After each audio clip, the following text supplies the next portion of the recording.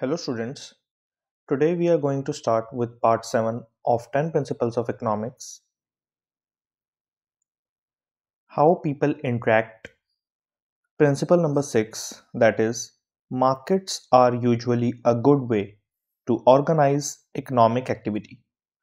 Let's get started. In a market economy, we have two players. First one is firms and the other one is households. Firms decide whom to hire and what to make. On the other hand, households decide which firms to work for and what to buy with their incomes. These firms and households interact in the marketplace where prices and self-interest guide their decisions.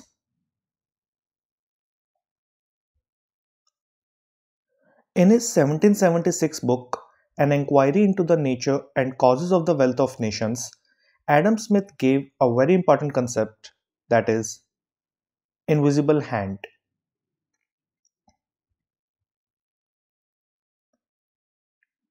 In any market, buyers look at the price when determining how much to demand, and sellers look at the price when deciding how much to supply.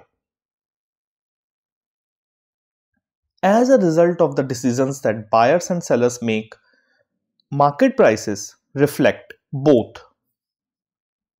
the value of a good to society from the buyer's perspective and the cost to society of making the good from the seller perspective.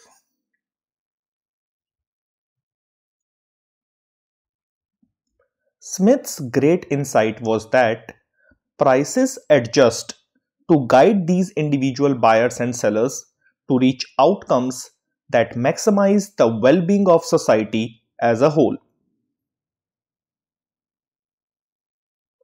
Smith's insight has an important result. When the government prevents prices from adjusting naturally to supply and demand, it impedes, it hinders the invisible hand's ability to coordinate the decisions of the households and firms that make up the economy. And that is the reason central planners failed, because they tried to run the economy with one hand tied behind their backs, that is, the invisible hand of the marketplace. Clear? The invisible hand of the marketplace in which buyers and sellers interact with each other and they decide the market price. So that market price reflects both the value of the good to a society from the buyer's perspective and the cost to society of making the good from the seller's perspective. Clear? So this is the invisible hand of the marketplace.